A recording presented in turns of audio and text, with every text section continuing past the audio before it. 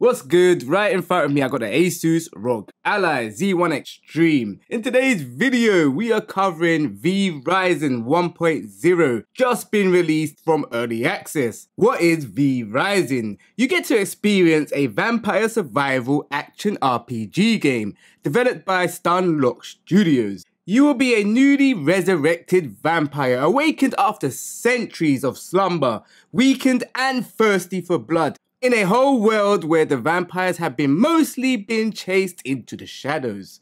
V Rising can be a single player, or players can make allies online as you explore the dark open world. The gameplay includes magical and physical combat, hunting for blood, hunting down bosses, and when you're killing them, to steal their powers, claim your territory and build a mighty castle. All the vampire rules, those elements are set in your playthrough. The most obvious one is avoiding the deadly sunlight, which sets your character on fire. Garlic and silver will inflict debuff. You got to go through all the vampire rules. Those elements are set in your playthrough.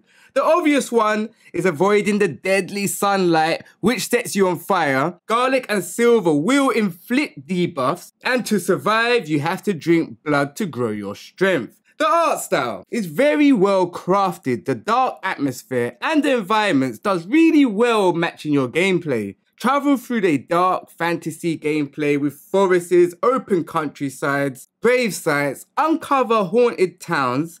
Make sure you stick to the shadows during the daytime, hunt prey under the night and absorb their knowledge and power by drinking their blood. As you're playing along, you get a hit list of certain enemies you need to kill, which really makes the game outstanding. That is the combat. This is what has you coming back, wanting more to unlock. You also learn and master deadly weapons and magic abilities as you level your vampire's powers. Different bosses unlock different workstations. You can build as you go, collect resources as you adventure on. As you grow, you are expanding your options for what you can craft. I've created my V-Girl Peaches, as you can see here.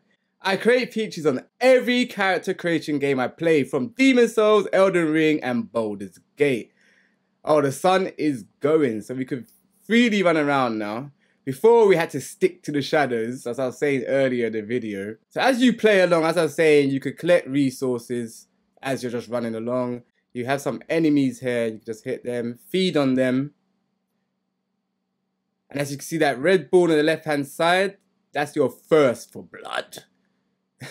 You start off with nothing, but as you play through, you'll be crafting your gear and collecting gear and resources what you need. As I was saying before in the video, you could go out for a hunt.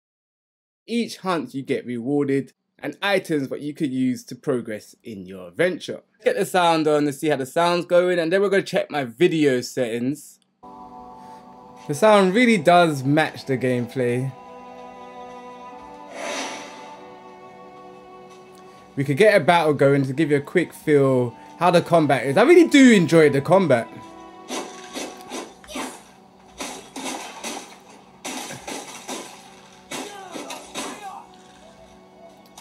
And as you progress in the game, the combat gets more advanced.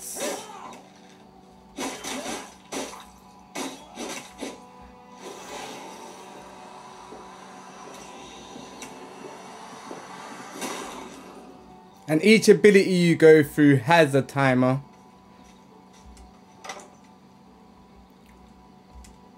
Decent amount of loot in the game.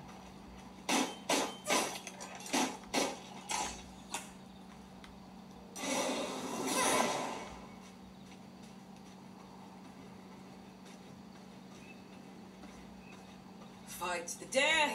Toss the dice. So this is like a field boss.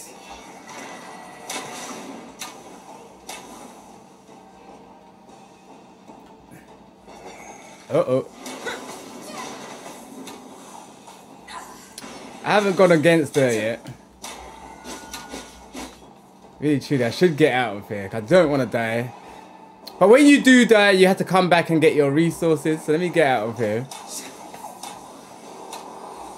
Ooh. When you get into a situation like this and your life is low, you could quickly just run from that and run back into your base.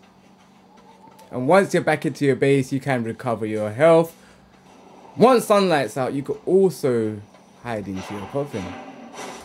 So I would recover right now. As I'm recovering, we could look at the settings. So head to settings, hit your menu button. And once you're in the menu, press RB right down to system. And once you're in system, hit options. In the beginning, I found it very hard to change my settings. Let me show you an example.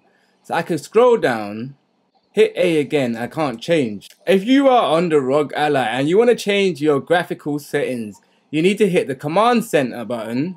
And once you're in the command center, hit desktop mode. And once you're in desktop mode, your mouse shall pop up. There we go.